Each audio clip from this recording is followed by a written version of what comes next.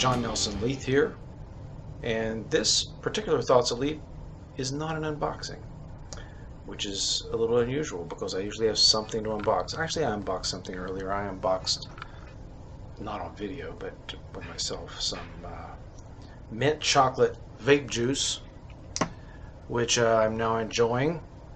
But I just wanted to kind of go through some actual thoughts of Leith as I get texts. The first thing is, as some of you may know, the Two John Sci-Fi podcast that was scheduled for today did not go off because John is out of the area. We were not able to go to the regular studio, and we bumped into technical difficulties setting up a split screen so that we could do this remotely. And quite frankly, John and I tried for hours from both ends with multiple platforms using multiple sets of software, and it just never came off. Which this is the thing, I'm not saying that there's not a way to do it and that people that are in the know how to do it, and we just haven't found the way to work it yet. But what I will say is Facebook, YouTube, Skype, Google Hangouts, OBS, they're not doing the job right, because this should just simply be a point and click affair. At this, it's 2018. Setting up a split screen stream should not be something that you have to spend hours troubleshooting. It should be something. It shouldn't be something you have to go on YouTube looking for tutorials for.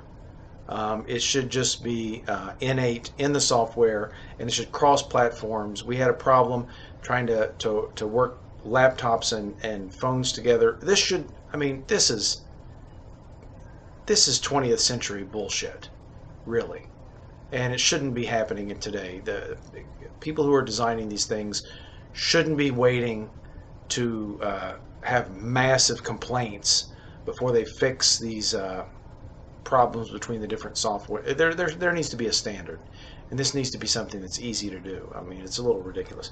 We'll get it. I have no doubt that John and I will figure it out, but we put the podcast on a week-long hiatus. We're going to try it again next Sunday after we work out the issues. But it really, you know, I know there are people out there that do this all the time. I've seen it done, and I know that the people out there who know how this is done are probably thinking to themselves, "Oh, it's so simple."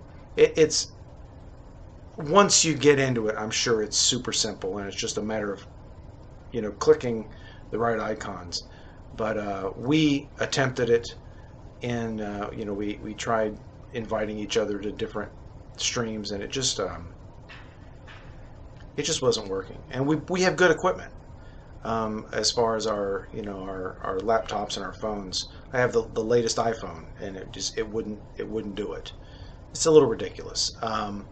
It should be one of those things where you don't have to have technical skill to do it. Anybody should be able to. Any idiot should be able to do it. Even an idiot as idiotic as I am should be able to do this. So I'm a little bit upset about. I'm not upset. I'm disappointed that people. You know, when I go to my work, I try to foresee all the possible screw ups that anybody who doesn't do my work might bump into. I kind of expect that of other people, and when it doesn't happen, it bothers me a little bit. So the really unfortunate thing is that I was looking forward to reviewing this fantastic book, Rogue Protocol by Martha Wells. It's the third of 4 novellas in her Murderbot series. I'm not going to talk about it much here because I'm going to save it for the podcast when it does come out. But I have to say, I really enjoy. I was sad that this one ended because I know that there's one more left. I'm kind of hoping that the success. She just won the Hugo, I think, for the first one in the series, which is All Systems Red. That's really unbelievably cool because John and I read and reviewed that before it won the Hugo, and I think it really deserves it. It was amazing, and Hugo. I think it was the Hugo. I may be getting that wrong, but I believe it was the Hugo. But the series is a great series. It's a great sci-fi series that has a sort of hard-boiled noir feel to it. The novels themselves read very much like old school hard-boiled detective stories. The way that they progress, and yet it's all in a science fiction setting, and it's just really satisfying the way that Martha Wells blends these. And as you know, as I was waiting for the run up to the next podcast, because John and I usually soon after the first podcast we decide on what we're going to read for the next one. I picked up this book, which by Helen Dale, called Kingdom of the Wicked. It's a book 1 of 2. The second book is this one is called Kingdom of the Wicked Rules. The second book is called Orders. What this is basically a speculative history. It's kind of sci-fi, and the concept is, what if, for example, Archimedes did not die in the Battle of Syracuse, and he was able to invent calculus, and this led to an industrial revolution during the Roman Empire. And so what you end up with is a first century Roman Empire that has many of the technologies, although in different form, that we have we had in the 20th century. There are, for example, just multiple channels on television that you have to click through, similar to the way it was before cable. And you have MRAPs and automatic weapons and radio communications, electricity. It's a really interesting story so far. I've only gotten about a fifth of the way through, and I wanted to give it a kind of a test read, because it is rather thick, and I was afraid that if I got into it too much and then John and I decided on a different book, it might interfere with that. But I think I want to pitch this to him for the next time, because the second book I think just came out. So if we review this one, it's kind of a sort of teaser for the second book. But let me get into it a little bit more. I'm really liking it. Basically what this is it's a retelling of the trial of Yeshua ben Yusuf, which a person that you may know as Jesus, as if the Roman Empire had modern technology and was organized in a fashion similar to the way that we are. And how would all of those events have played out that way? I'm finding it very charming. And not only that, but Helen Dale has really done, she's really, I took some, my degree is in comparative religion. So this period in time has a lot of stuff going on religiously, so I studied a lot in college. But before that, in high school, I took 2 years of Latin, so I'm kind of I know a bit about that period in history and the Roman Empire.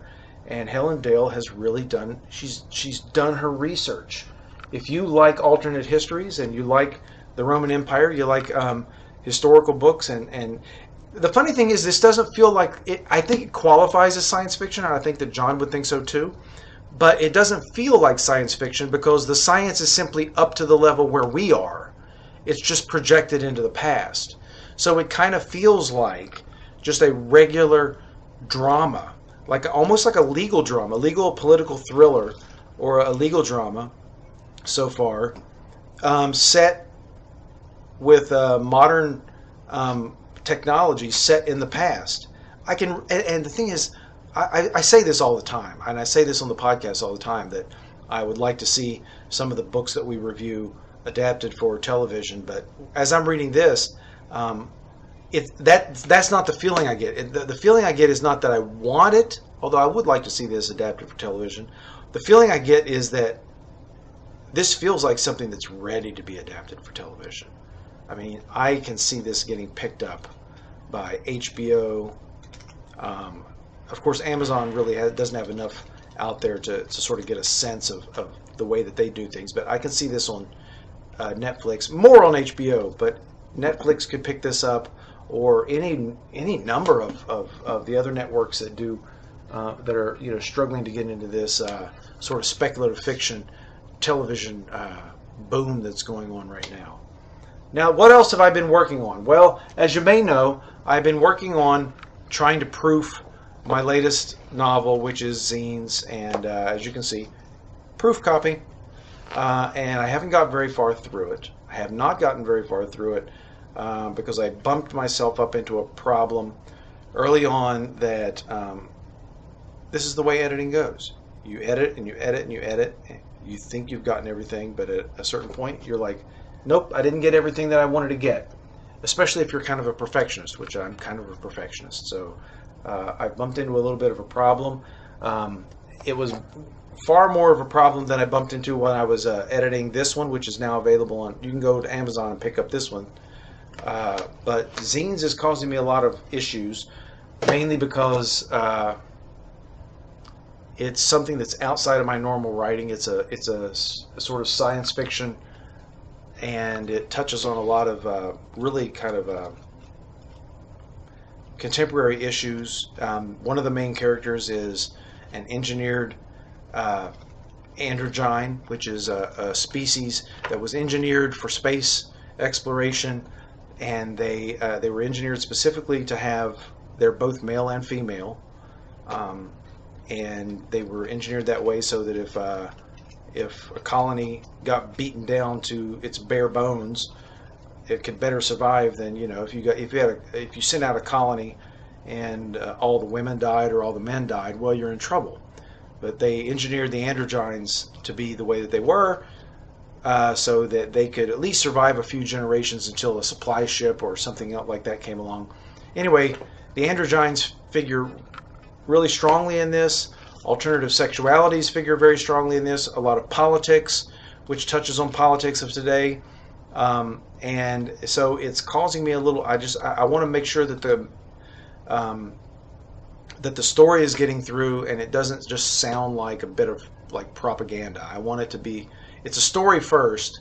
It touches on contemporary issues, but I really don't like when fiction gets buried in the politics, because that's not my intention. My intention was not to have some political message that I'm sneaking in through a story. My intention was to have contemporary issues so that it didn't sound dated.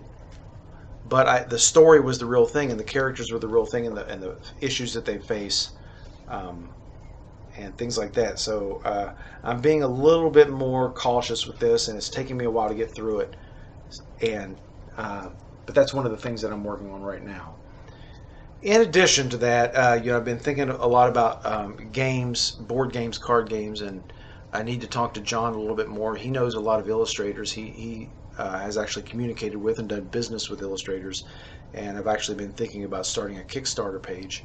I really have, because I'm the kind of person who comes up with a lot of ideas, fleshes them out, and just sort of stores them someplace. And I have over 24 game ideas that if I had an illustrator, I could nail them down and actually publish them and let people play them.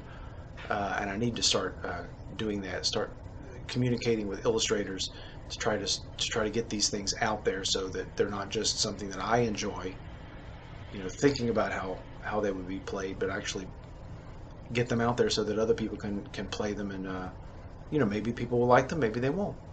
But it's a little weird for me to keep creating a lot of stuff, like for example this novel, and not allow other people to enjoy it. I'm trying to be a little bit more sharing in that way.